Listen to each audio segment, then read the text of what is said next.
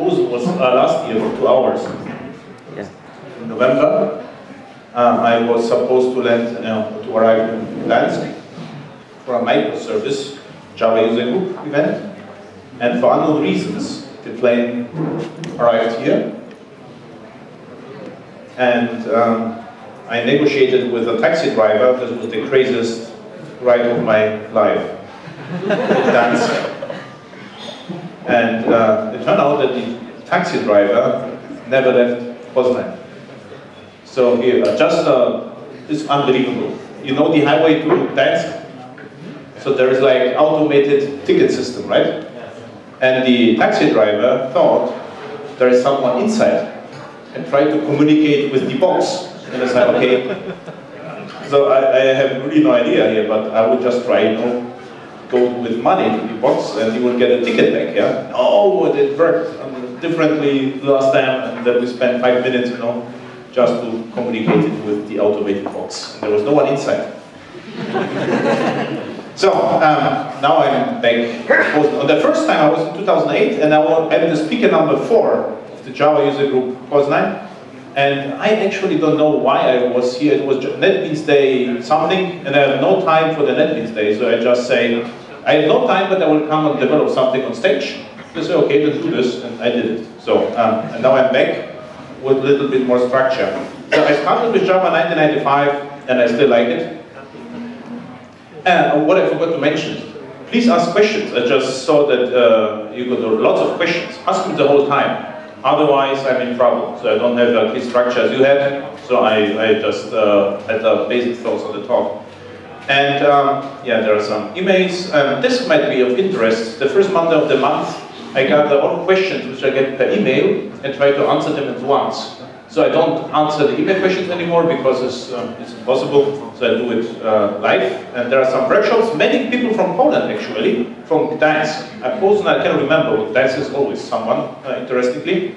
And online course and books. And the first thing is adoption. So what my slides are about. So I had a problem. I had enemies everywhere, yeah, right? So if you think about this, Spring guys didn't like Java E, and I was one JUG guy in Java E, and the Java E architects and developers didn't like my style of development. So they wanted to have, several square meters of UML first, and then layers, transformers, code generators, and I didn't believe in this. So the JUG people didn't like me because of not liking the UML and all the transformations, and the Spring guys don't like Java E as general strategy, I would say. So there's no, you cannot explain this. So what I try to do is I try to show what worked in my project and what happened this year. Actually, it started last year, end of last year. I got lots of feedback from projects. So many projects went to production and say this worked great. So okay, can you give me an interview? Someone I got an interview, someone I didn't. But what I present to you now is this what worked well. You can challenge me and ask me questions whatever you like, even microservices or I don't know, shitty Java E doesn't work. I don't care. I'm a freelancer. Right? So whether Java E works or not is I try to make it working, but right now I really like it. So but I have no business relations with Oracle, Sun, Microsystems, or whatever. Okay? I was suspecting to work for Sun back then. It would be great, but I could never work for Sun. I always was freelancer since 1997.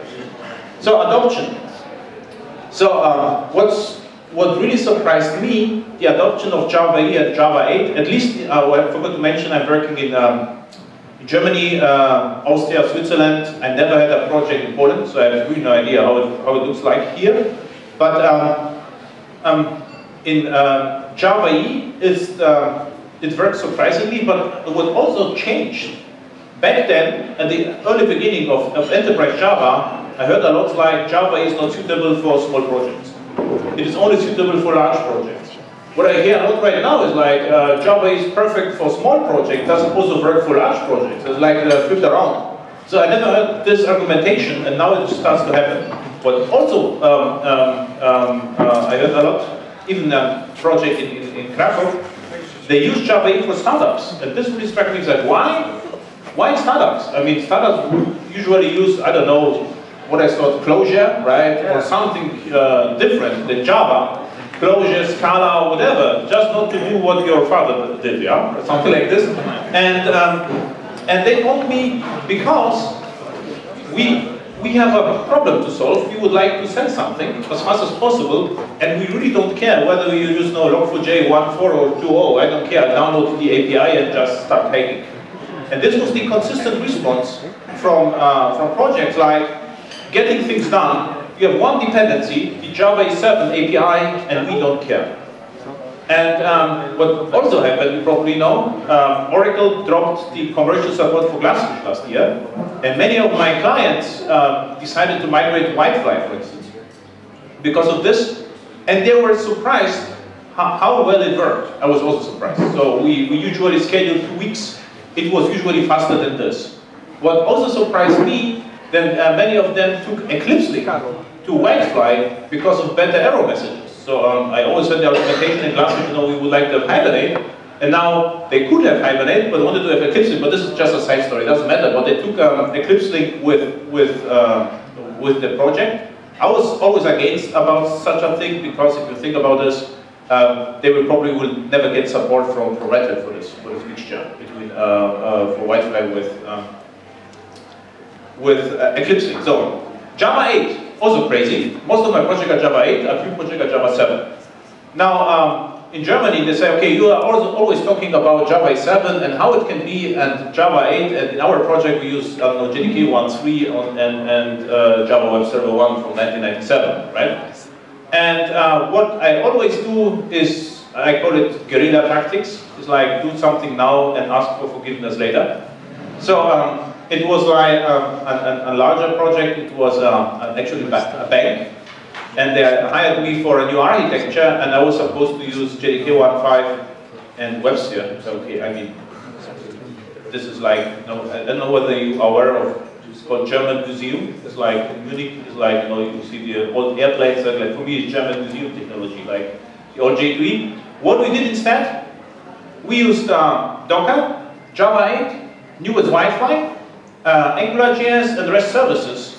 And the funny story is, I was actually supposed to help them at the beginning. This was a typical bank project, and I think I was in total like 15 days or something. After 10 days, they didn't have any questions. They're productive right now. And for the last 5 days, I built them a project, a stateful machine. This is on my GitHub account, because they needed it for something. I forgot for what actually. And now they were so productive that now this architecture is going to be used as a reference architecture, but it was absolutely unofficial at the beginning. We only have to wait until Whitefly becomes EAP. It's like the EAP is the supported Whitefly platform. This is only success story. Why? They were very afraid of AngularJS. Okay, this is normal for Java developers, but they were very surprised that I didn't suggest any frameworks. So we don't have any external dependencies, absolutely no frameworks. And they ask me constantly, we need a framework and frameworks. I forget about frameworks. Then build this and then we see whether we need frameworks or not. So right now, there is nothing. It's just vanilla Java 7. Questions? No questions? What's wrong with me? Java E7 is framework itself.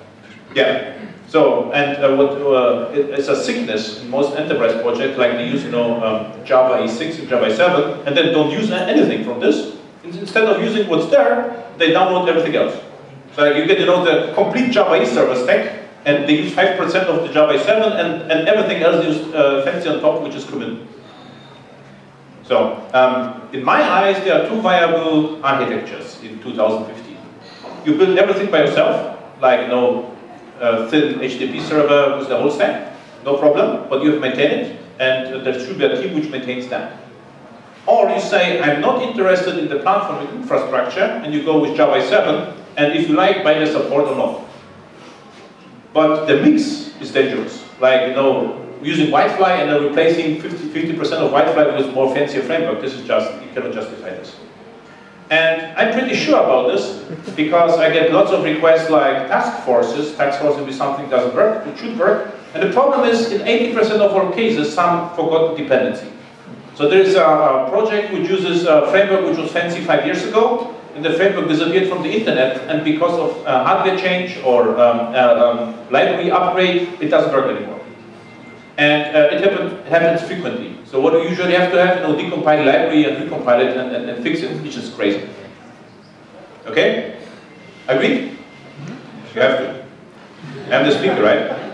So, development process. So it was like several years ago, everyone, the first 2 weeks was about development process. Do we use extreme programming, agile, should we have a Scrum certification or whatever? And how it works right now, it's like, I'm a little bit allergic about, all the processes. So I say, forget the process. Now, start coding, start hacking. And in my eyes, there are two ways of developing, right? So I would say 9 to 5. German is Dienst nach Vorschrift. Is like, tell me what to do and I will do it and nothing else. And forgot about this. If you in this mode, you will never be productive. And the other way of operation is, I like to develop software. So in the second mode, what it means, you will be somehow agile and iterative because it's impossible to be waterfallish and like software. Like, if someone likes something, it will be never waterfallish. Regardless what you are doing. Sports, instruments is never like you read all the notes first and then play guitar one day. Everything is iterative, no? And at the beginning of Enterprise Java, it's like some geniuses thought we can draw everything on UML, and then we will code it once and it worked. It can never work. It never worked. So all successful waterfall projects were actually not agile but iterative. So now we got, at least in Germany, the agile hype. So we talk more about the process than hacking. So I might stop talking about agile because everything else does work. So, I mean, everything has to be iterative. And for this iterative development, we get about 50 names. And we need 5 certifications, and instead of talking to each other, we have to have, how it's called, dailies, stand-ups, and all these services. In some companies in Germany, there are more yellow sticky notes than actually lines of code on the wall. Why yellow, I don't know. It's like trademark. So, what happened? All successful projects, they just develop something. And how it works, build use case, deploy, test. Build use case, deploy, test. And what we introduce always, delete code. So it was actually build, deploy, test, delete. So try to keep your code base simple. If you keep your, this is the highest priority ever. It sounds funny, but it was very important. In all successful projects so far, we try to delete the waste all the time. And we misuse things like code coverage. Code coverage is very popular in QA. They wanted to have some numbers. We misuse that to identify that code. So if you test something, system test, and you have code which is not tested, it means probably forgotten. So if you delete it and everyone is happy, job done. Okay? And QA are also happy. So development process, build systems. So what I wanted to say, the development process, there was no process. Except we have a small team with motivated developers, and the shorter the cycle, the better it is. But I would say everyone knows this. Everyone who would like to develop software knows that it only iterative works. Everyone agreed? Or is someone who thinks we need to read a book to find out that we have to be iterative? Agreed. So this agile is perfect for managers, not for developers. For developers, it damages everything. Because what I saw in companies, highly agile teams, they can consult and say, now we have to stand up, it's like kindergarten, So, okay, now we stand up, and then we move up the wall around, and so, okay, I mean, okay, we could also provide some dancing on the table as well to make a better team spirit, right? Build systems. I'm from Java space, so 90% of my project are Java. So what happens at the beginning, they ask me, why you use Maven and not Gradle? So what I always do, I show them a Gradle example, and a Maven example, and what happens is they are almost identical, and Gradle is slower. So you see, we only need to build this. We have Java, you have single dependency, there will be no programming, nothing. There is just one dependency, and then say, okay, but they really would like to have something different. So my assumption, meanwhile, is most of the developers don't like Java EE because most of the problems are already solved. There's nothing to play. You download the thing and you have to work. But if you start with an alternative, then everything starts with the playground. And it was, from the beginning of Java, it was always this. At the beginning, the main topic on user groups and everything was the IDE. Which IDE to use. So this was somehow solved because Eclipse was dominant, so there was no more discussion about this. So what was the next? Logging frameworks. This was the most interesting part of the world, logging. Then we got configuration. Then it was solved, then everything was aspect oriented. Then we found out, okay, there is no room for aspects actually, or is this, you didn't mention, I think, aspect only once, you only mentioned background, microservice, enterprise Java, and payload. They were your English words. So, but there was no aspects. 10 years ago was everyone about aspects. We had aspects, alliance, and bytecode, and everything has to be aspect oriented to modularize software. And so, okay, and now it's completely quiet. And when we see AOP, we factor it out. Okay? Do you have recently a talk about aspect-oriented programming? Yeah? You see? So what it actually means, the whole movement, you know, this 1 year of discussion was completely wrong. You could redirect it to dev now. Agreed? So, what was the problem? No business case. All the use cases were the same. Yeah? Transactions, security, logging. But all frameworks solved already this. Java E, there was from the beginning we got transactions for free. There was no room for aspects. Spring the same. Okay? So, build systems, the same. Maven. If you just use Maven, it's incredibly simple. And I got the fancy mic because I'm allowed to show you something, some code. And I show you the project, the Maven POM, which always... So, forgot NetBeans. I use NetBeans, but you could use IntelliJ, Eclipse, whatever. The next thing is IDEs do not matter. In all my projects, I do whatever you like. It has to build on Jenkins. And there is no discussion. Because if you start with discussion with IDE, you will lose. There will be just discussion. You know? It's like Spring versus Java E, or you can also discuss if this discussion is over, which probably won't be, is like Eclipse. Eclipse already is no discussion about Eclipse, IntelliJ or NetBeans. This would be the next one. But if you have to have some free time to use Eclipse, there is always time to find a plugin, for instance. So, MicroJug. I'm inspired. Microclosure jug. So, why I created the essential archetype is because anything else was longer than this. This is how all Java 7 project, commercial or not, the bank project or startups look like this. This is the very beginning. Anything else is absolutely forbidden. All plugins are completely unusual. I'm just talking about Java E. Whatever else you have, I have no idea you need. Okay? So in this, you get everything. What do you think? In more complex projects, the consultants do like this because it looks simple. What many people try to do to show how smart they are, they expand this and include servlet 2.1, EJB 3.1, and they show whatever they know. It's like, you're actually crazy. Why? This is Java. If you have Java 6, you have to play 6 and you are done. Whatever you need, you have it. So this is the basic, the simplest possible Maven project, and it won't grow. The only thing you will get in addition to this are test dependencies. Polish invention Mockito, the best ever because simple to use. Swiss invention JUnit, I think they were Swiss, right? From Switzerland.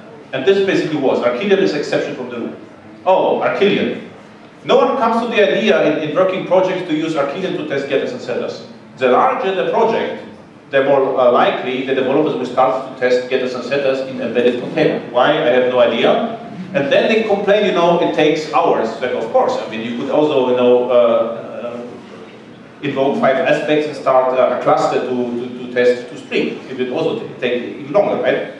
So, what we do, we use for testing. We have a slide for testing. We just use JUnit, Mockito, and period. There's actually nothing special in Java E code. And because we do it frequently, RESTful web services, there are 2 configurations. So first, now we have configured RESTful web services. Usually it is resources, sometimes it's API, and in rare cases version. And what this does, this is XML, it never changes. What it means, I would like to have dependency injection everywhere, period. So, everyone agree? So, and because Gradle is very similar to Maven in Java E case, but there are more Maven books on the market than Gradle, I tend to use Maven because it's more known than Gradle. There's less discussion. Agree?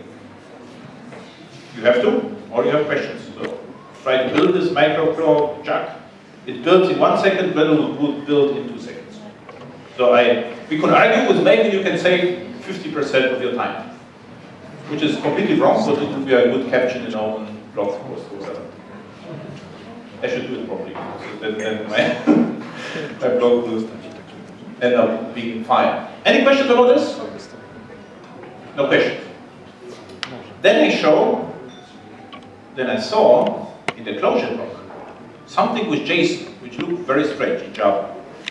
So I tried to fix this. So from Annex, the application is hello, well, because I have no idea, and hello business, I will just exaggerate, messages boundary, and this is going to be messages resource, and this is going to be a path messages. So what I'm building right now is a nano service, I would call it. Not micro, this was the first talk. It's nano. If you have questions about microservices, you can do it later or now, whenever you like. Ask me if you like. I only think this is a dangerous topic here in your case. Create object builder is actually what I wanted to do. Add payload, say payload, and nice crowd. So this is how JSON looks in Java. As you can see, nothing horizontal, everything vertical, and it is far more concise than closure, right? So I will just run it. Some servers here. What I wanted to say is, in the vast majority of our cases, I have to say, in the last year, always we had a REST service. The times of SOAP are over, and yeah, recently I was asked, yeah, first. So this was a REST service with JSON output, with full stack Java 7 and Payara, which is a patch Glassfish from scratch with cold start. So this was the worst possible case. Okay, why I created so strange package structure? Because on the next slide I would like to introduce you a possible architecture we did. This looks like this. I will explain you why it worked and how it worked. Any questions about this? Okay, at this point of time, this editor kills data transfer objects. If we need data transfer objects, these are our transfer objects, JSON object. JSON object is actually a map. So if you go to look at this, it is a map, string in JSON value. And so if you have to transfer something, you transfer our domain objects, we have them directly to JSON objects, but data transfer objects are dead, completely dead. In all projects where I had the influence, we didn't use any DTOs, and I was a little bit concerned because so many architects are very convinced and say, okay, you will see the coupling or whatever, and nothing happened. Everyone was happy after years. So I can say data transfer objects are exception from the rule. I perform now a code review for a project. They wasted, I would say, several months of work with data transfer objects. 90% of the data transfer objects are identical to the entities, absolutely identical. So actually, no one cannot imagine what the reason would be to build such a stuff. Okay? Still no questions. So with data transfer object, everyone's saying you are crazy. We need data transfer object, there's decoupling and whatever. Okay, the next thing, communication between wars, also interesting. So there are also two modes. We also learned this. The first mode is type safe mode. What type safe mode is, if one such a war changes the API, all other wars have to be not compilable. So we use the Java compiler and don't even try to implement interfaces, whatever, to hide the structure. And this is really convenient. So if you have to release everything at once, I think type safety is a good idea, because the compiler is on your side. So, but more and more internet services, if we build services to the outside world, we don't know the clients. We don't need who invokes us. So we cannot do something like this with XML schema or JSON schema or whatever, that if we,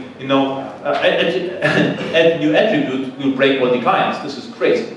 So in this particular case, it is a lot better to test more often and use non-type safe data structures like JSON. And in the recent project, we just use JSON. It worked well. If you do this, you cannot afterwards say, I would like to have, I don't know what, CSV or whatever. JSON, yeah, you could do this, but it's a little bit harder. But if you would expose here a Java object, a domain object, you could afterwards convert it to whatever like. Okay, this is too deep, but I would say most of the projects, recent projects were REST, no more so, and the vast majority was JSON, because what was the decision? I was able to convince the architects just because of iOS, Android, and Angular, and no one is interested in SOAP and XML anymore. Also not in Poland, right? Probably inverse. So, build systems, maybe. Continuous integration was always Jenkins. So there were projects were more fancier. There are additional features of Bamboo and TeamCity, I think. They are even more efficient, but I would say Jenkins was everywhere. So there was no Hudson, just Jenkins. So user interface. This was interesting. So the commercial projects tend to use AngularJS enterprise. Boring enterprise projects, they somehow went with AngularJS or And what struck me the most is the startups decided to use Java server faces. And I say, you are crazy. I mean, usually, but the reasoning and the idea was clear.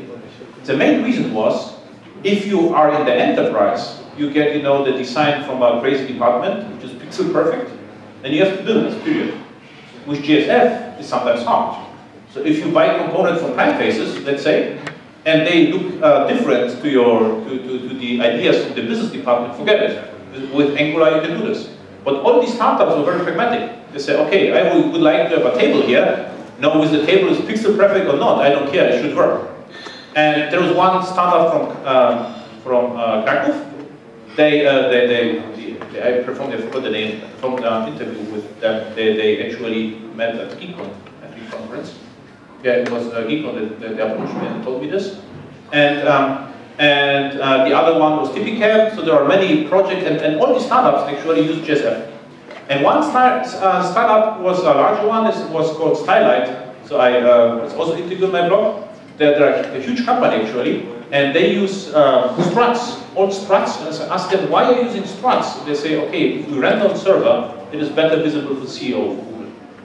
If you would use AngularJS, you have to use how it's pre-render or whatever. You have to use additional JavaScript frameworks to be more accepted by the robots, which was interesting. So, but user interface, the user UI. What I found out is, if someone started to use JSF because they like the components, the project were successful. And this is, I would say, the first thing, absolute anti-pattern what I saw in projects is like one, genius architect decided to use JSF because it's standard or whatever, without looking at the components. Then someone else does the design, and the poor developer has to match the design with prime faces. And what usually happens, you have to extend the components. And extending the components is criminal. So if you start with this, it was never meant this way. So JSF can be only, and was only very productive, if you were happy with the components, which could absolutely work. So how we did this in larger companies, we went with the component case from Angular or whatever. We went to the business department, and the user said, look, you get the app, but it will look exactly like this. It's demo case. Anything else doesn't work. Period. Take this or nothing. And this worked. What doesn't work, you know, just take JSF as the solution for everything, and developers will fork private bases. This is criminal. I mean, this will never work, and you spend orders of magnitude more time. So surprisingly, when JSF worked perfectly, because it was a decision based on components, not the framework, and other projects used AngularJS, and it was also fine because it didn't try to exaggerate. You know, there was no fancy, how it's called, the transpilers, directives. Yeah. So IDEs, I have to say, it's very pragmatic. There is less worse than it was before. I would say IntelliJ is getting around and like crazy. So it was an absolute minority, but it's really more popular. NetBeans as well, and Eclipse is losing ground in Java space at least, which from my point of view is natural. So I performed some workshops with Eclipse, and it was hell on earth. Until all plugins were installed, was the workshop almost over. I mean, you have to clean the workspace and do whatever. So it is like. So I think what works well with Eclipse is the Red Hat Developer Studio. It's like similar experience to IntelliJ or NetBeans. You can download everything in one go and create. Still no questions? So this was whatever I wanted to. So don't care about the successful projects. They used to know everything at the same time, and no one cared. So this is actually how it should be. Questions? So don't try to prescribe IDEs to developers. That's actually the message. Protocols. What I have to say, IOP is absolutely dead, and remote communication in enterprise space. No, not because IOP is not suitable for this. I would say because it is not that supported by the application server. So this is less and less popular amongst developers. So the whole stack is not maintained very well. In the performance characteristics, what I even found in some application servers, that REST was orders of magnitude faster than IOP, which actually is impossible, but it was. And the problem was the implementation of the order. So I would say IOP is not that interesting in the future, and it is, I think in Java 8 is going to be optional. So what is the protocol of the future? I would say is the HTTP and REST. Why this protocol of the future? Because everyone agreed on this. Even Microsoft, you know, Oracle, everyone is on the HTTP side, and so is losing like crazy. So the architect didn't want it to believe me. So what I did some research, you know, amount of talks, amount of articles, and what was the last update of the spec. This looks completely dead for me. Okay. You also mentioned ESB, right? Enterprise Service Bus. So the ESBs is almost not existing in my projects anymore. And in my current projects, we were asked by the department to use it, and I asked a simple question: what problem does it solve? There was no answer basically. Like we are the central hub or whatever. So I know I'm a developer. You know, if I use this, how much time will it save me? What is the solution? There was no solution. Actually, the first version of our slide ESB was like crossed like this.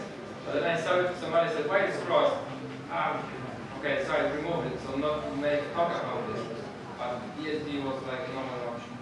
And what I always say, if someone thinks about ESB, let's implement the integration with POJOS first, see how it works, and then migrate it to ESB. So to get a feeling, because it's not like ESB is silver bullet, you will still to program the beast, right? So two choices, I would say. What I understand under REST in enterprise is you have HTTP, and if you're a business, you should build APIs. So if you look at the API, a user or business person should understand what's going on. So this was really successful in the startups or in enterprise because we didn't have to document a lot. So we created with Swagger, we generated a code with Swagger, and we were basically set. It worked perfectly. What didn't work well, many developers tried to misuse JUGs or REST for remote procedure communication, RPC. So, and I would say there are two modes. Try to think about APIs and try to emphasize the business concepts. What your company is like money transfer. So in the REST API, there should be at least transfer or money. But if there is no get details for account, this is not a good API. This is not a REST API. This is a remote procedure called API. What you could do with REST, you could model the remote procedure style.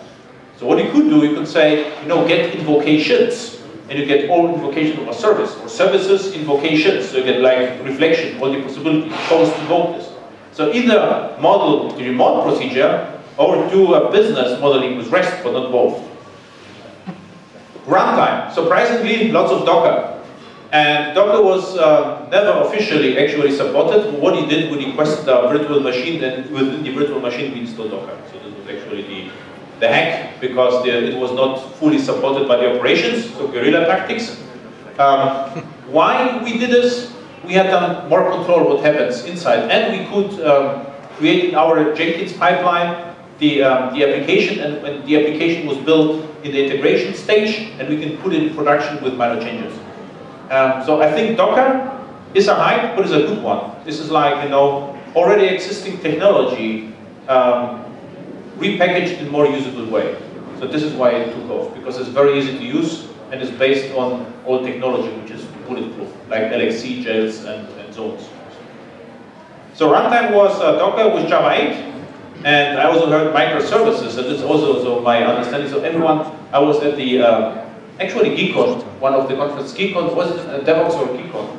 I think it was GeekCon. Someone came to me afterwards and said, yeah, but the Java is not microservice ready. Like, why not? Yeah, it is too complicated, whatever. And what turns out, that Java is perfectly suitable for microservices on Docker. And if you think about this, if you probably know, Docker has inheritance. So what we did in Docker always, we had one base Java image with all the tools required, SSH, daemon or whatever.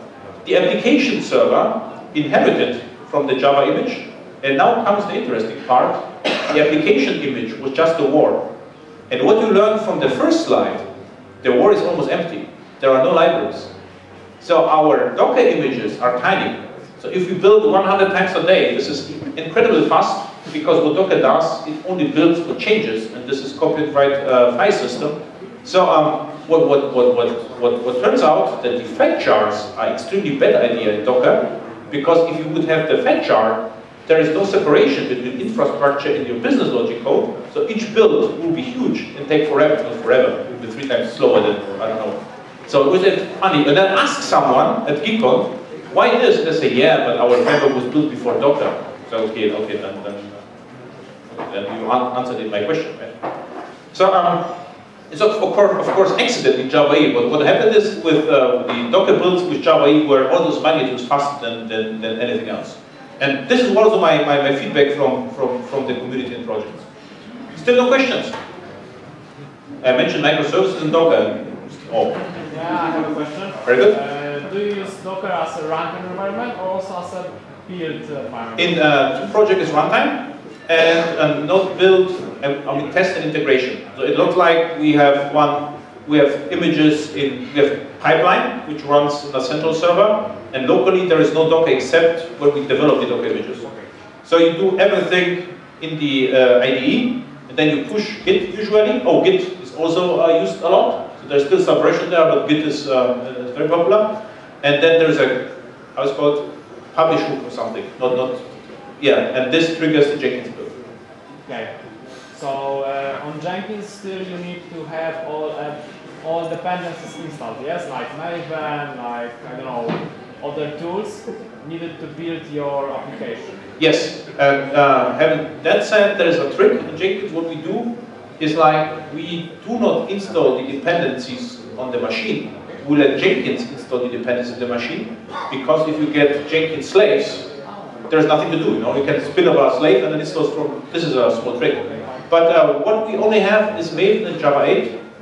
And for the plugins, we have pipeline plugin, which makes a nice picture, and copy workspace plugin, not to recompile everything. And this is a performance plugin to visualize the stress test, but there are only a few plugins in Jenkins. And what I think about this automation of building the pipelines, because there's always the same, but I'm consulting and working for too many companies, so it is not worth to do this. But if I were one company, I would create a template, to create a pipeline over and over again. Yeah, so Docker is used, either it is used everywhere or nowhere. Yeah. Automation. So also fancy. A few years ago, no one was interested in automation. So you know how deployment looked like? They opened the application server web admin page, clicked on the search button, they looked at the file system for the war, click on the war and deploy it. Of course, they pick 5 times different wars. And right now, what all projects started is automation. And what we did is, instead of using shell scripts, because at one point of time they are too complex, we use NAS1 scripts, which turned out to be really interesting, because NAS1 comes with Java 8, and on Windows, there is no shell on Windows, obviously, but you can say JJS on execute the NAS1 script, and on Linux, on Unix, you can use the JJS as the system scripting language. So we use NAS1 for automation of everything. So mainly how it works on the local machine, we have NAS1 scripts, and the NAS1 scripts do something, create application server, domain, and install everything. And the same scripts are running on Jenkins. So what the Jenkins or the pipeline just was like, pipelining the already existing scripts. So, and 5 years ago, it was like there was one department, CI department, who built everything from scratch and never worked. And what we did, our scripts were just, automated on Jenkins. And this worked well. Okay, so why NAS1? Because you can debug NAS1. This is a big deal. So if I go to NetBeans, and if you like, I can show you this, you can write a script, a system script, and I could debug the script and breakpoints, and this is huge. So I don't know, shell is a little bit hard with debugging. NAS1 is extremely easy. And it is portable. For instance, I had some problems with shell and no arrays and the escapes. There's no such problem in NAS1. NAS1 is JavaScript. If you don't know, it's ECMA 5 JavaScript. Right? ECMA 5, not 6. Okay? Questions about the system thing? Wait a second. Probably a good. Containers. Docker status. Very good. Medicine.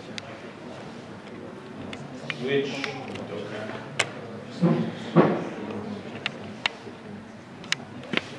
So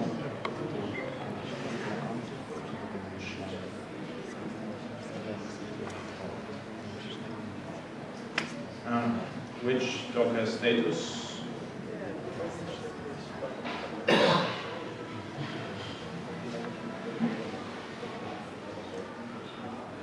This one? No. Forgot the.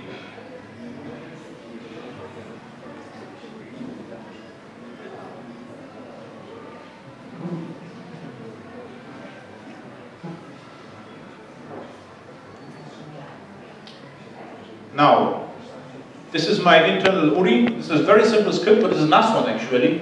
And what it does is, it uses curl, because I was too lazy here to execute.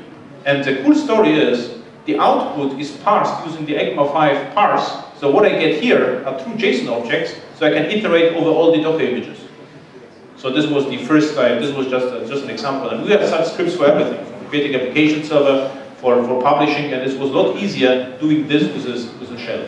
So this is a mix of, usually my scripts are like a mix of JavaScript, system commands, and Java. You can easily call Java code. So it's really great for automation. Okay? So, and yeah. I think, could I actually create a new, I don't know whether in this project it would work.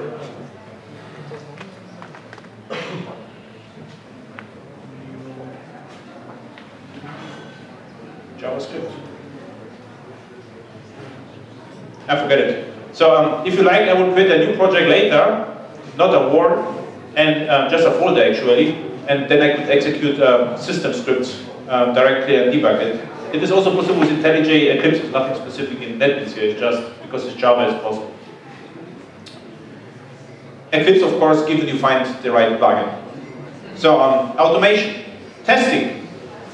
This is like the one of the most asked questions, like how to test Java applications. So over and over again, and my answer is always no difference to your Java SE code. So why to bother with one additional annotation request code or one additional annotation stateless? No one cares about this. So what happens usually if we have complex code and it's going to be tested with unit tests, straight unit tests. If this is not enough, so if you have to, for instance, test the queries against a database, we write integration tests. And there is a clear separation in Maven between unit tests and integration tests. Everything which ends with test is unit test, and everything which ends with IT is integration test. And it's a best practice to separate this. Why? Because of speed. Unit tests are crazy fast. If you separate this way, we are able to execute hundreds of unit tests in seconds. And integration tests only run after successful unit tests. So it takes longer, but no one cares, because we get the first feedback after seconds. So our pipeline, I could draw on the GFT stuff. So the pipeline looks like unit tests, integration tests, build application server, start application server, deploy app, and run system tests. So it's getting slower and slower and slower, but you get feedback all the time. And the feedback we get with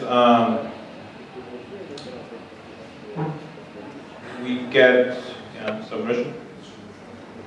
Yeah, Jenkins is connected, and I get here notifications what breaks and what doesn't. So I get asynchronous in there. I don't have to wait and watch the Jenkins page. Okay, so this was about testing. Embedded testing, like CDI unit, Delta Spike, or Achillean, are exception from the rule. We only use this to test unusual stuff. Like, let's say, for instance, you would like to inject loggers. This is my canonical example for this. And if you inject the logger, you would like to configure the logger properly. So the injected logger should be configured with the name of the class. Agreed? So how to test this? So for this purpose, you have to use Achillean. It is impossible to use it with unit tests. But this is absolute exception from the rule in my projects. Not like we do it all the time. You know, we're not injecting fancy stuff. And by the way, all the fancy stuff is also exception from the rule. It's also funny. All the questions I get at conferences, Java user group meetings, is like, can you inject, with qualifier? Can you inject dynamically or whatever? This doesn't matter. 80% of our stuff is that simple. We inject one POJO, no interfaces, no variations, nothing. That simple code. Boring code. Okay? So what I show you usually on stage is more fancy with the project. In project it looks like Java SE. There's almost no Java E. Okay? So, now testing. We only have 4 hours. Adam, 4 to 5 hours, no more, right? Yeah. My flight goes back at 6 a.m. I think, 5:50 or something. So, at 4 I have to leave. So what I created a sample project, you can also install it. It's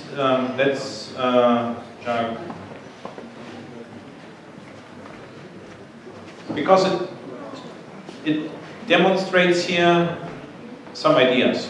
So first, test is a JUnit test. Before, someone asked me how to mock queries, I mocked the query out. It's just a very simple unit test. So, has nothing to do with Java 8. It's just business logic. So what we also have, integration test. And this particular integration test, also one of the most asked questions, how to test persistence. And I did it the brute force way. I booted the whole persistence with this line of code.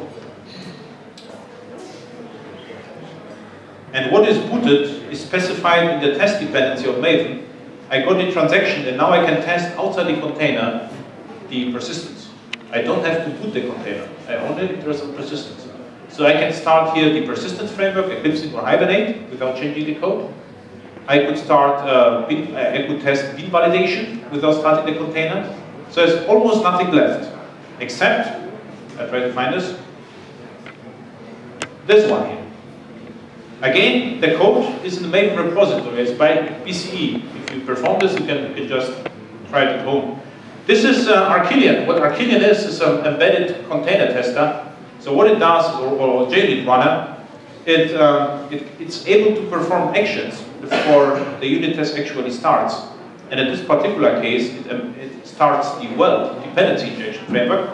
And the killer use case here is Achillean is able to create on the fly the archive, the war or jar, and in this particular case, I would like to just deploy the 3 classes. So you probably see already the killer use case of Achillean. If we had something like a plugin I could test it very well with Archillion because I can decide, you know, I will deploy 2 classes, 2 plugins, 1 plugin or no plugin, and see how the application behaves. Without Archillion, I will have to use branches or whatever. It is impossible to test this. So with Archillion, I'm able to eliminate all mocks from my source main Java. So in source main Java, in the production code, in Java 8 project, in the recent Java 8 project, there were no mocks, no test support classes, nothing, because we could load everything during the test from source/Java. Questions? But Archillion is exception, really exception. So it's not like I use it for everything. I have to, you know, find something here to show you Archillion. And of course, this class was implemented just to test the log injection, and this class is loaded from source/Java. So I'm not sure whether it actually will test. I don't know whether it needs support. So I actually forgot what I did here. So it even worked. So the whole dependency injection container was started in 0.8 seconds because it was not the whole container, just well. I could of course build, if you like. I could also put here whitefly, glassfish, or the more I put, the slower it gets. So this is what I meant. There are projects which, for each test, I don't know, for to testing, you know, the fed computation, they put the server. So okay, something wrong. Agreed? Why everyone asks so many questions to you? For me, everything crystal clear. Like testing. Oh. And the most forgotten thing is stress testing. So actually I get lots of questions like, you know, application server consumed too much memory, or application server are too slow, or whatever. And I don't get it, because at the first iteration, we test it. We see it exactly. And I've heard it already, you know, application server are too slow, doesn't actually run. Yeah, it still runs, or consumes too much memory. So the first thing you can do, JVisual VM, comes with Java, and this happens, no? This doesn't happen in real world somehow. I go to the monitor, perform GC, and say my glass with the application takes 50 megs RAM right now. So it means if we get miracle technology, something else, it will take 1 megabyte. I don't believe it, but let's say there is a framework out there written in Java which takes 1 megabyte heap. It means we could save 49 megabytes of RAM. I don't know how it's in Poland, but in Germany, it will probably mean 2 cents or 3 cents or whatever. So 50 megs of RAM, you cannot buy it, usually. Okay? If this would be, you know, 1 gig, I think this is something which you can at least buy. You can say this is €5 or 10 euros, but 50 meg, saving 50 meg doesn't matter. And they say one time we can save 50 megs, and then they're talking about fed jars, and on each deployment of Docker they're wasting, I don't know how much, hundreds of megabytes of data. Okay, and this is stock Payara is with I think, I don't know what minus XMX is, 500 megabyte. If I would use less than this, it would also take less memory because it would be more pressure. So, yeah. What about end-to-end? End-to-end test. This is what I think system tests are. So what we do, we have the okay.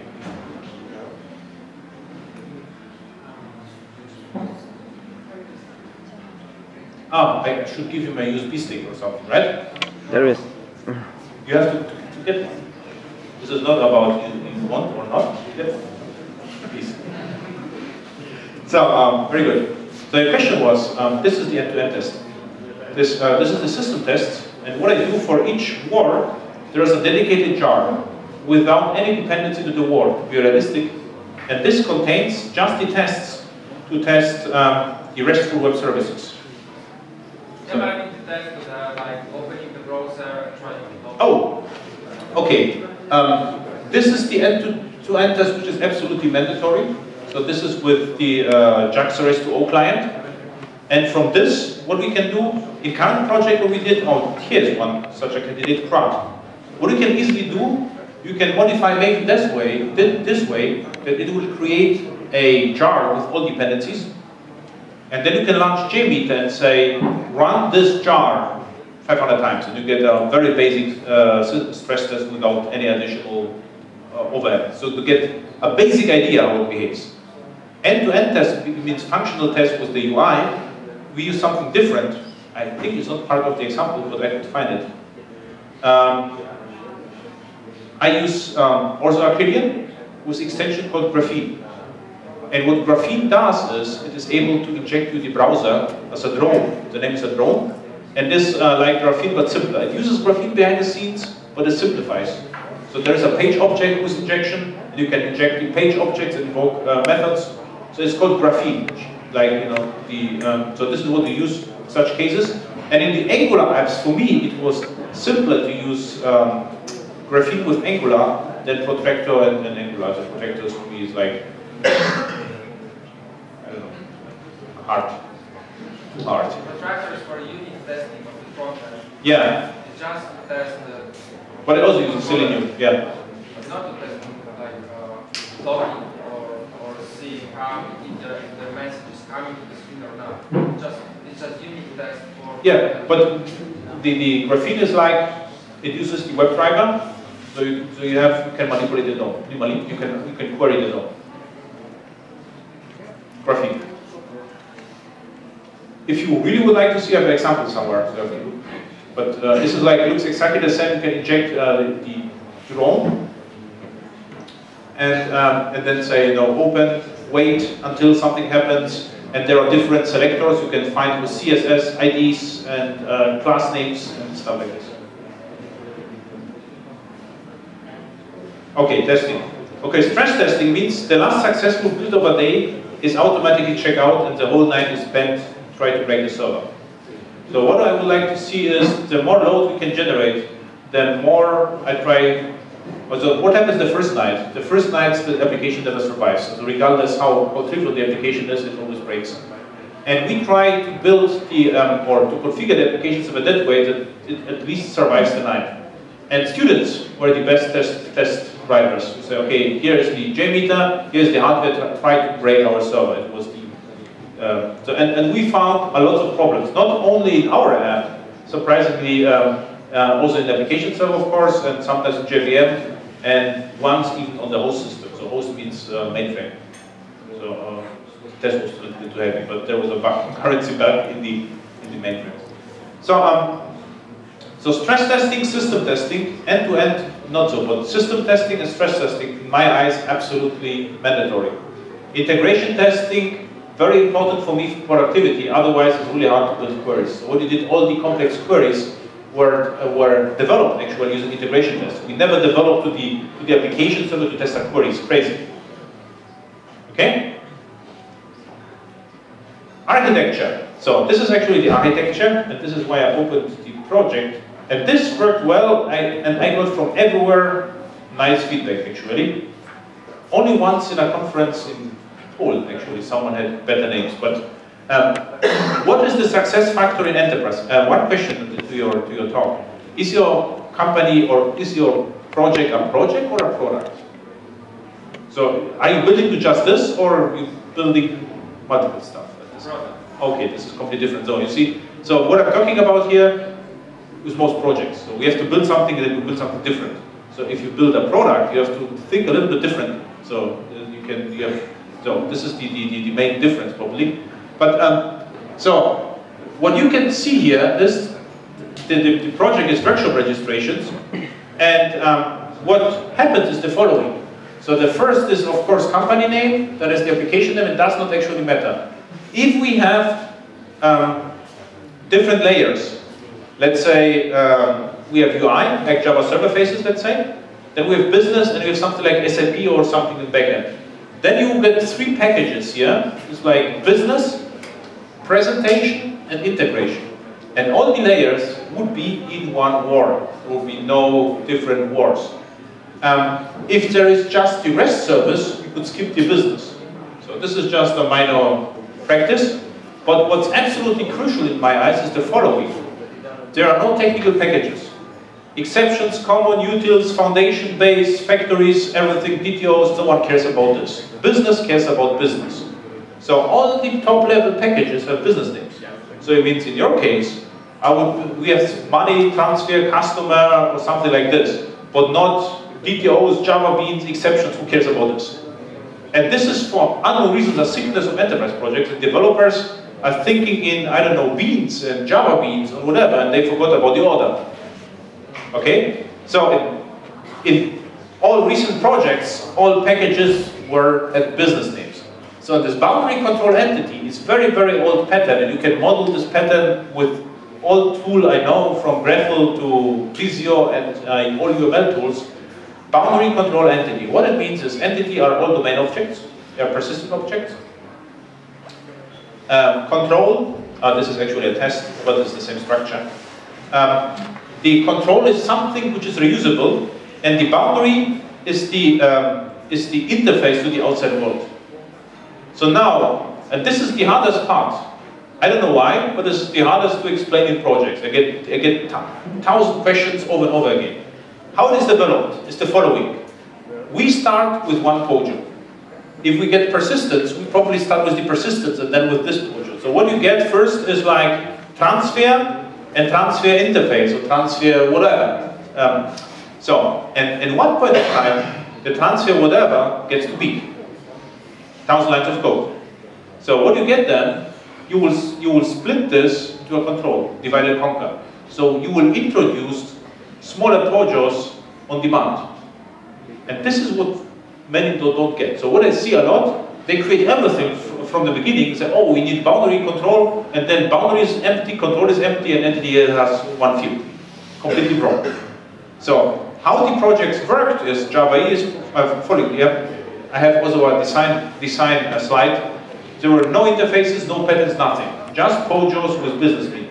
Boundary, this is the interface to the outside world. It's like the business API. Control is optional, and entities, if you have persistent, you have entities. They don't have to be JPA entities. You could store them in one project, you use also Mongo with object relational mapping, and in other projects, Sanda, whatever. Everyone agreed? So why the strange names?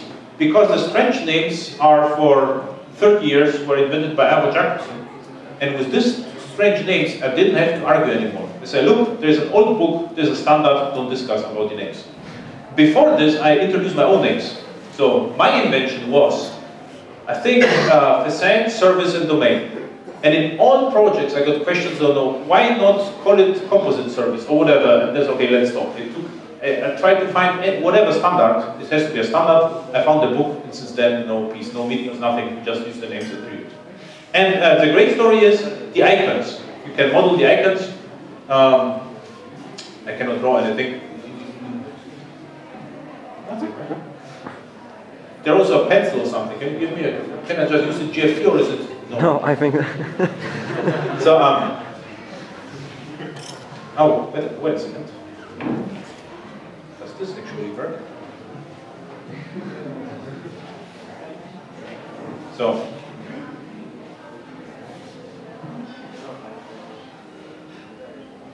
this would be the boundary. You saw the icon already. This is the control. This is one of the oldest icons. And with this, everyone can model, and all architects are happy. This was originally implemented in Smalltalk to model MVC, but it works surprisingly well with Java as well. So, and this was the best feedback ever, because developers say, okay, this is just this, don't think, no patterns, we go with this, everyone was happy. And particularly happy were the startups. This is my first question, are you happy with the decision? Perfect. Okay?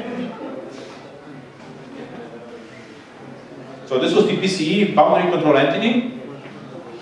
So and the design is how to what we did, no patterns, absolutely forbidden. So no service locators dead, business delegates dead, session facades dead, data access object don't need it, DTO don't need it. Service activator completely dead is one annotation. We have no time to go over the patterns, but I can prove that all the patterns actually gone. No inheritance. So many projects, also a sickness in enterprise. So a genius architect, comes down and introduces abstract classes. So like entity, one entity with get ID and calls it identifiable. Then an entity inherits from identifiable and is version of it with another get. It's like, are we so stupid that we cannot? And there are 5 layers of abstraction and there is nothing inside, and I cannot just stop it. So and even worse is on service layer. So in one project they built controls with about 100 methods. But if you inherited from this, you couldn't implement everything. And some of the methods were abstract, So you have to inherit, implement the method, and then say unsupported throw unsupported operation exception. You demonstrate that you don't need it. As again, you are completely crazy, right? So absolute no inheritance in boundary control. Really. So I cannot remember any case where it was from in Java where it was with added value. No interactions. So it means no interfaces, no builders, no data access objects and DTOs, and then simple design. So what we really say, if we can remove something, remove it from the beginning. Don't write superfluous code. And this is the hardest part, I think. I have to say, we spend a lot of time just deleting and removing code. And the problem, someone asked monolith. You mentioned monolith several times. The problem with Java in monolith is 20% functionality and 80% float. And if you would remove the 80% of float, what remains is the business logic, and then we're talking. So what remains, can we split it or not? But usually the code is even generated sometimes, it's crazy. If you are able to generate code, it's something completely wrong anyway. Because you are able to transform one metadata to another representation, which is always duplication. Still everyone agreed? Incredible. This is the most controversial slide in the Java user group era, right? Continuous integration and continuous deployment is actually common sense, so no one argues with it anymore, we just do it. Learning curve, surprisingly low. So Java EE, someone asked me, whether I'm Java EE expert, say no. The problem is, it's not like you have to start and read all the Java EE specs. This is actually impossible. It's actually, they are shorter than HTML5 specs, so it is absolutely possible. So you could argue Java EE is orders of magnitude simpler than HTML5. But the truth is, on average enterprise project, you only need a fraction of this. And the fraction is, it means you need a little of CDI, not even scopes. If you look, for instance, what you said once, X8 transactions. So these are concepts. It's nothing to do with Java EE. If you have to understand isolation levels, transactions, or two-phase commit, you have to understand in, I don't know, in .NET case, in Java EE case, and in host case. This has nothing to do with the complexity of Java EE. And this argumentation is also over. At the beginning, I heard a lot, we don't need transactions, though we don't need Java EE. So, okay, this is stupid. I mean, transactions is actually great if you can use them because it's very convenient. If you cannot use transactions, then you have to think about patterns, so it's more complicated. But if you can use transactions, just use them. So the learning curve is flat if you don't exaggerate. So what it means, you probably will need 5 annotations, and you are able to build simple Java EE applications. So REST was completely misused often. This wasn't RESTful. It was JUGto REST, HTTP, and this was like everything was GET. In one project, they were able to delete stuff with GET, which is completely wrong. And I couldn't convince them until the internal search engine deleted half of the portal because it crawled the GET request, of course. So dangerous stuff. So SCM. So for Git was in most projects, but in Germany we have Java Magazine. This is this Java Magazine with the E. And they, a few years ago, they printed a poster with Git, how the gurus use Git. And there was lots of branches and all this stuff. And for unknown reasons, the poster hangs in all companies. And if I enter a company, the first question is which use case or which approach I'm using. And what I'm suspecting already, they ask the authors what you would use, and the authors have to do something. So I'm branching 100 times on the other side 500 times. So in my current project, I was asked, we have to branch. Like, why? If you are happy with master, go with master. Like, no, why not? Like, would you like to branch? I mean, why? And what we did is usually we worked with master, and of course we tagged all successful builds. And if we have a problem, then we created a branch, but branch was not a best practice. if you have an average developers in enterprise project, you have the problem they know properly subversion and they are scared of merging anyway. So if you have lots of branches, the first question is merge or rebase. And I would say go as long as possible with master. It works perfectly in smaller teams. Or feature branches, but don't get crazy like Git. So I think Git itself, if you look how Git is developed, they have several hundred parallel branches. It is not a best practice for enterprise. And there was a best practice actually, trunk only in subversion days, and there's the same as on master. So just try to push the master, and if you can live without branches, just do it. With Git it's possible, subversion branching is even heavier. Okay, this organizational overhead is still available, for instance, to get internet connections or VPN port can be very challenging. In one project, when the project was almost over, then we get the first instance of Jenkins because we are able to install the server. Or in another project, I got a server, but I was not able to install anything on the server. I say, okay, you didn't send us that we need something to install. Yeah, but I'm a software provider, and how can you give the server without some kit and get a different one? I think took 4 weeks again. Politics, of course. Hardware costs. So we had it already. I don't know why. We got a Docker build system with 2 GB hard disk. So I mean, what they are saving, right? So I don't know, what is the smallest possible disk you can buy in MediaMarkt? Probably 1 terabyte. You know, our project was a mid-range project. I don't know, mid-range of 5 developers is, say, mid-range for a company. And they try to save, I don't know, €5 with hard disk. What is the problem? So I asked you, if you for Christmas you get 2 disks from me, because I mean I couldn't stand it. So what happens, of course, disk went full and everything stopped, right? So this is what can. Linux and Docker is not that fancy. So we had to delete manually all the devices and amplifiers and stuff like this, right? So crazy stuff. So in my opinion, hardware does not cost anything. What really costs money is power, but it doesn't. No one is interested in this, surprisingly. But hardware should be really cheap. But it isn't. This is why you get crazy rules like we only have to, right now, I have to build a project with 500 megabytes of RAM, a Java project. It works surprisingly well, but I'm really angry that I have to think about it because the savings are in euros or cents. Okay? Probably one zloty, but not even.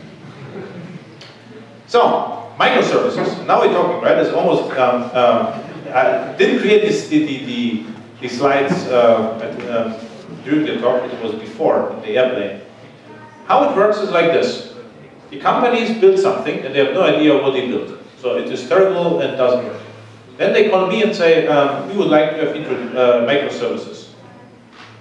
How? How we can do this? And after explaining how it could work, they are no more interested. And I actually have no idea what you said with microservices, except payment background and stuff.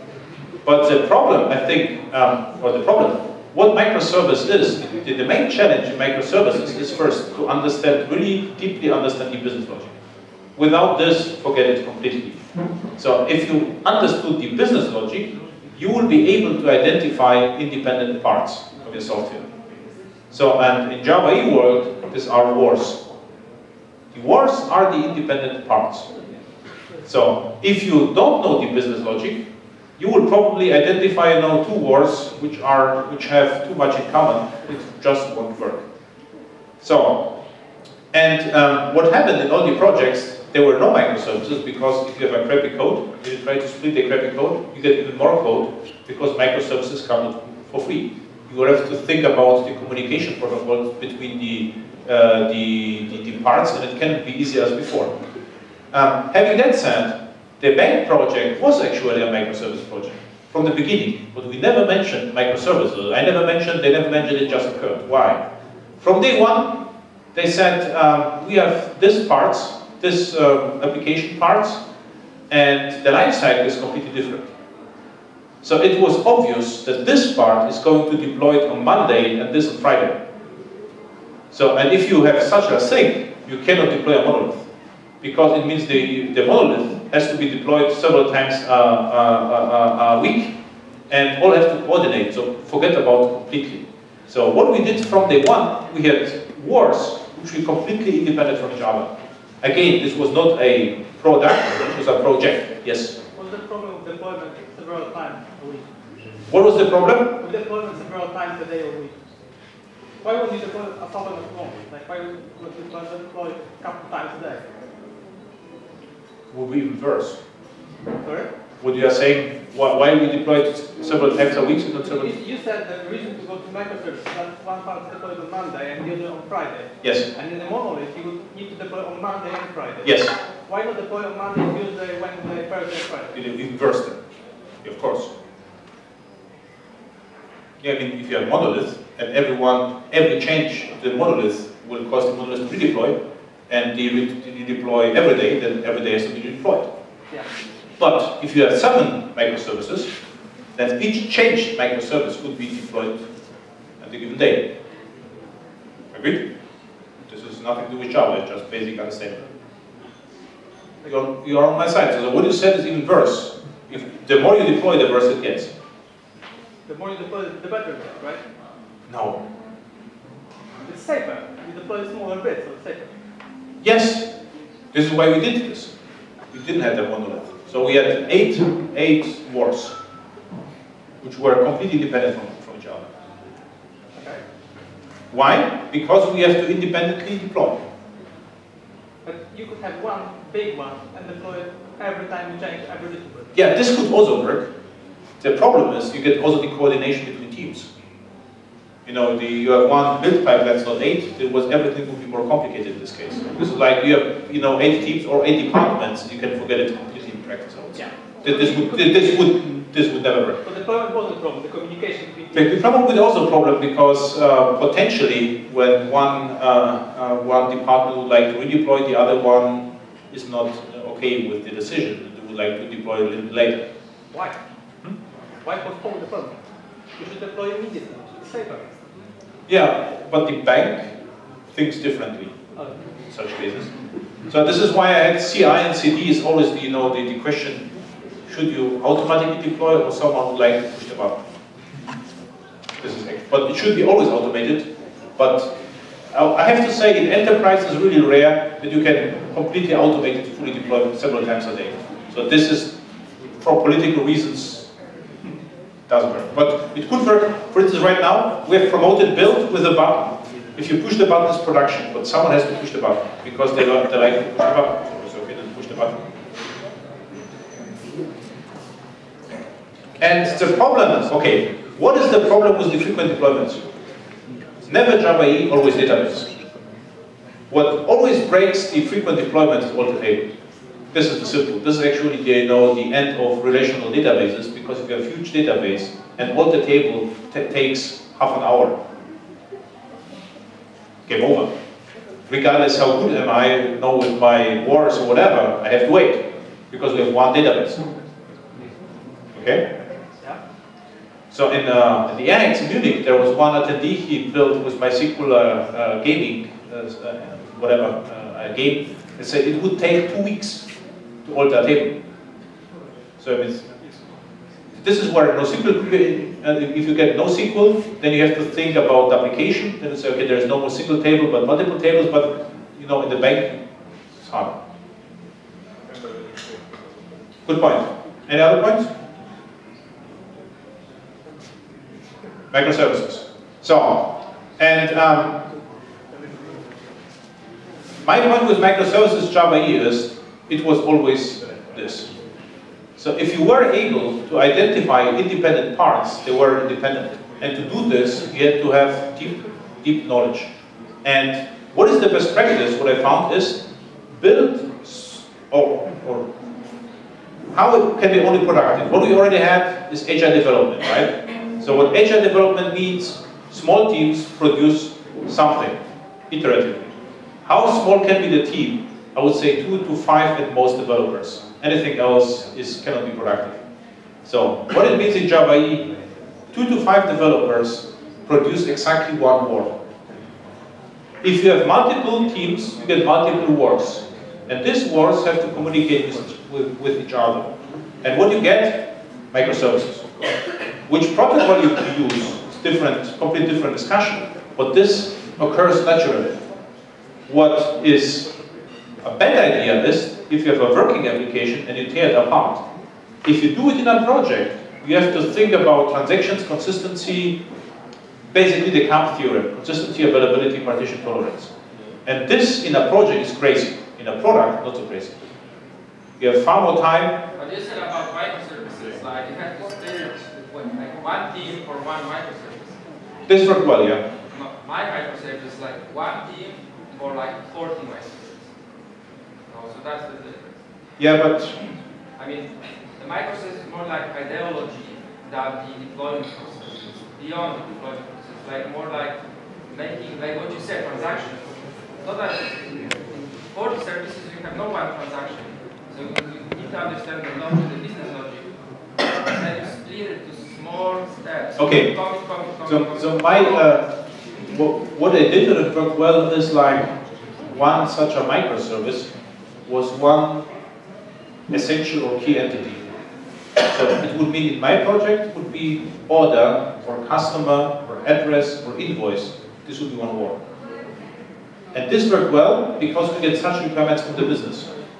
So it matched perfectly with the business requirements. There was one-to-one, and there was one responsibility, one team, usually even one UI for such a service. And many projects would be solved this way. There's a small team, a team produces one word, and you are done. Perfect. But with this design principle, so there was no waste, just business logic, and the words were tiny. It's not like, you know, you go and then there are megabytes of strange stuff. And then if you got another thing, which was independent, it was naturally never called microservice, I always called it a war, and now we put, and your philosophy is a little bit different, I assume. So my driving force is a business like order, you know, something. So don't like to, after I can talk you quick examples, but it was, it is like an object. Object which is important enough to be modeled as, usually with this object you get use cases, so you can build the API, and this was a microservice. But it was never a half of such an object. So we never would split an order or address or invoice to two microservices. And in Java E, what we did, I always tried to avoid distribution. So execute as much as possible in one process.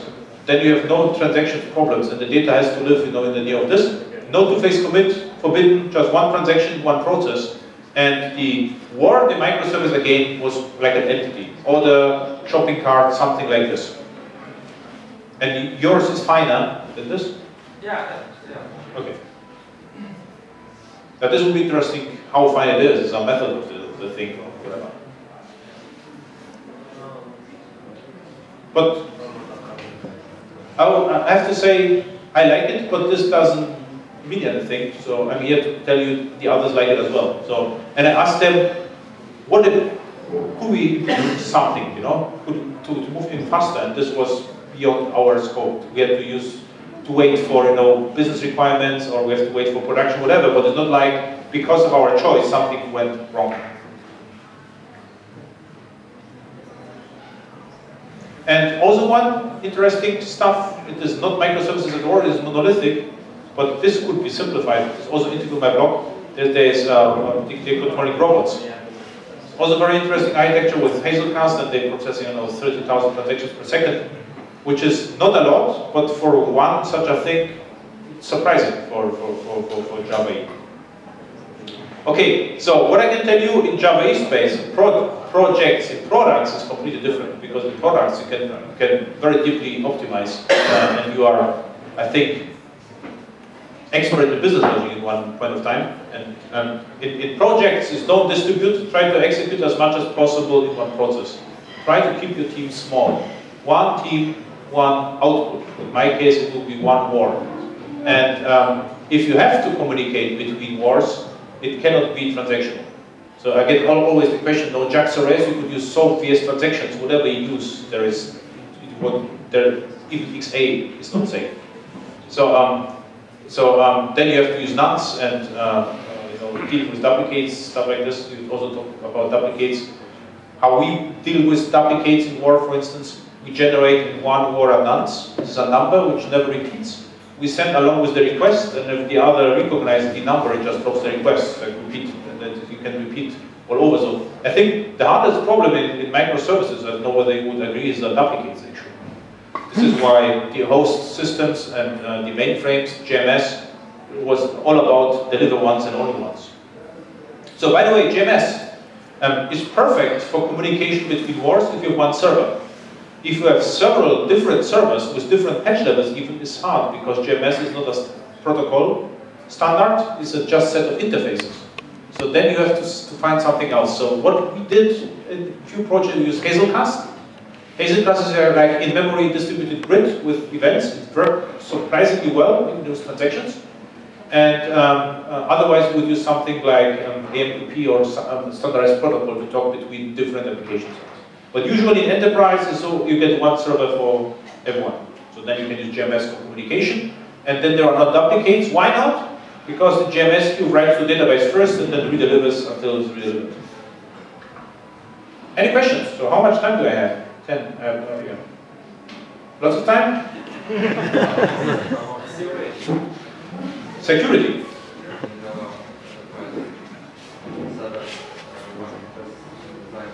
So with this security, I get lots of questions, surprisingly. And probably the answer is very old, so everyone forgot how to do security.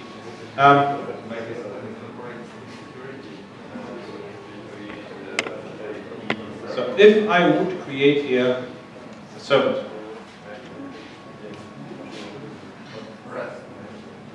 it is REST. REST is server. And I would like to create WebXML. This is what is needed. This is why I do this. So and then I will get probably here WebXML. Oh, this is too much. And security. So as you can see, you get these choices forever. So what you always got, Jetty, Tomcat, this is from Servlet 1, is no security. It's the best one, right? Superfluous in a way. So you have form. It's like you have J something, and J user and J password. This is like more or less Java invention. The basic is standard. Basic authentication is username and password. These are colon separated, base64 encoded. Client certificate is the best. The problem is hard to install, expensive. In digest doesn't matter because it's a half safe. Security without security. So if I would, for instance, use here basic, I have to implement a rem name. The rem, let's say, of course, this, and then go to the source. You see basic Poznan, and what it means. The rel is like the database. So what I would have to do is to go to Payara. Actually, I can do this. And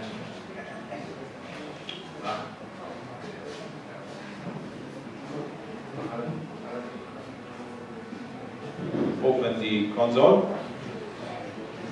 And there should be a security configuration. And they will have to match. So if I go to the server, there is somewhere security, perfect. Realms. So, and I will have to create a new realm with the same name. And I can use JDBC. If I use JDBC, I will have to provide, table name, column name, whatever.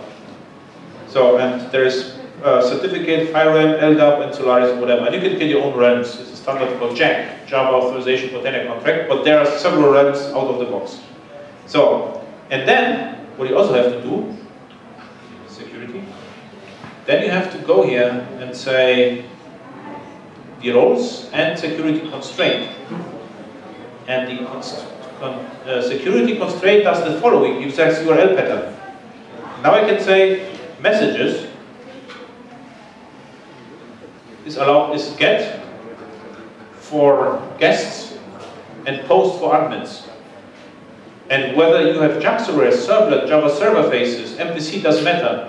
Everything is servlet based, even JSPs. It's the same security for everyone. So what you then get is you get annotations, roles allowed. So in the database here are roles, and the principal belongs to a role. I I don't know when I should stop, but this is your username and password comes to the server, there is a match with the security role. It goes to a database, try to find the principal. The principal belongs to a role. Then you know you are admin or guest. And then in the code,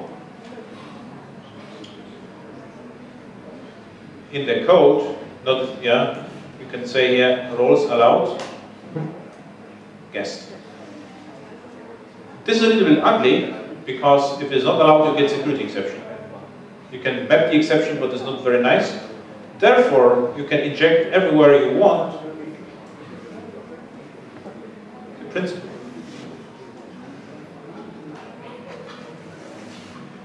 And the interesting hack is the principal has the username, and the username has to be unique. So what we do, if we did more than this, of course, what you can also do is you can have session context, and not here in servlet, in EJB, for instance, but I will just and say get is user enrolled. You can act, yeah, is caller enrolled. So you can actively ask, am I admin or whatever. But the coolest hack was the principal has a username. So we use the username as a key in our database. So and then you can produce, it looks like this, JUG principal, expose, produces, and I create just the class here.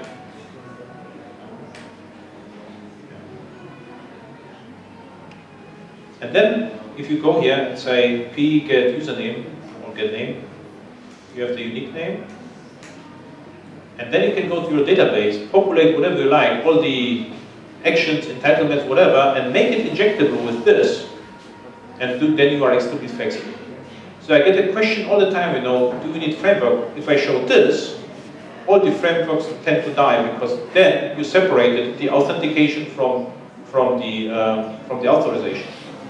And in most companies, enterprise companies, it's like the authentication is already set. They use Active Directory, whatever, you cannot change this, and you cannot enhance it. But your application needs, roles, the authorization part, they are always separated. So this is the separation. You got the idea? So if you create your own interceptor, you can check, you know, whatever you like. So you will get at least 2 classes, and you can implement this. Security frameworks like Shiro, Spring Security, and stuff like this are more interesting for OAuth. They implement the protocol with the outside world. But I think inside the container, this is already solved. So at least this solved all the solution for a project. I wrote an article in Java Magazine, an older one. Java Magazine without the E. It's a free one in English, so you can just look at this. Exaggerated a bit, but you got the idea? So you use the standard security, you get the principal, the name is unique, you fetch from your database whatever you like, with your principles, actions, whatever, and make it injectable. Perfectly happy or not so happy?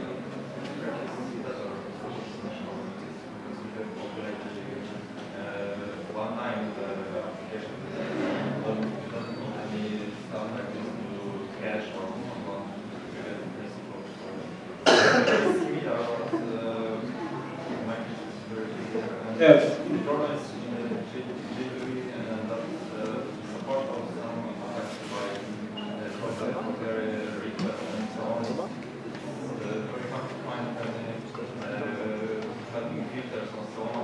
Always. There are some filters.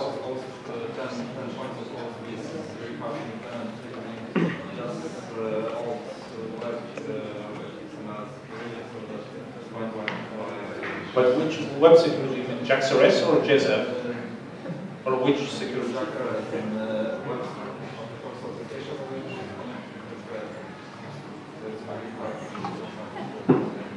But this, the hacking is a different, so hacking we did, I mean, we didn't have any problem, it didn't mean anything. But authorization was solved this way. And you can even use Scala single to populate whatever you like, but it was like, the code was minimalistic. And what's interesting, omnifaces security. Look at this. Omnifaces security. Omnifaces, they built their security modules, plugin just speak and stuff like this. So look at this if you're interested more. Any other questions? To microservices discussion?